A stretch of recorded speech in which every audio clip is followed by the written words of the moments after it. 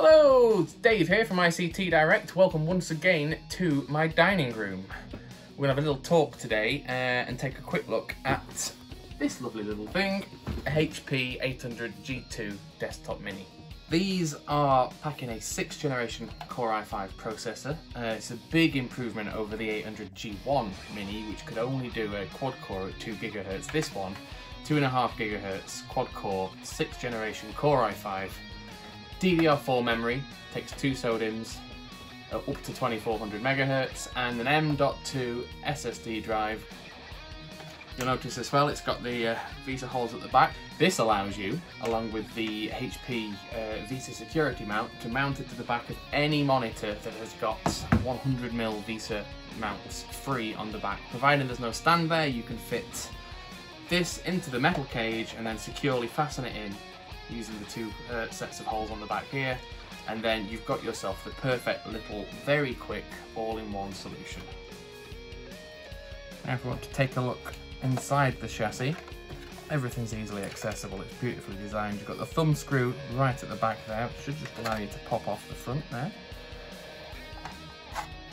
That comes off very nicely. So, what we have got here, we have got 6th generation Core i5 6500T underneath the heatsink here. The 6500T, as I've mentioned previously, is a 2.5 GHz quad core CPU. Underneath the fan, we've got our space for 2 SODIMMs, and currently, as you can see, we have got 2133 MHz DDR4 8GB DIMM. It will take up to 32GB if you want to put a pair of 16GB in. So that makes things, you know, nice and flexible for you, but we'll sell this with 8GB as standard. Now we can also take a look underneath this cover here. These machines come with the option to either have your standard 2.5-inch SATA drive, so you could put spinning disc in if you so chose, or a 2.5-inch SSD. To do that you need the interposer, which fits in there and connects to your drive. However, under here,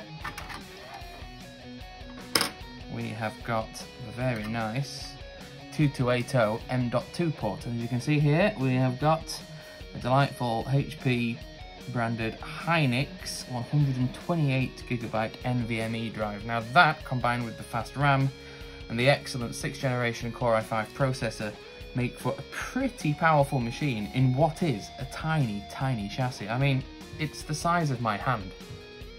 Once you mount that on the back of the monitor, you'll have absolutely no problem keeping a very small footprint in your IT suites or on the front desks, and it's really going to be quite helpful because it'll keep everything tidy, it'll maximize the amount of space you've got to do work, and they're not by any means a slow machine.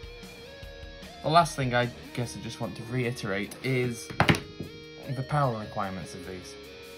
These machines run quite happily off of a standard 65-watt HP Elitebook laptop adapter.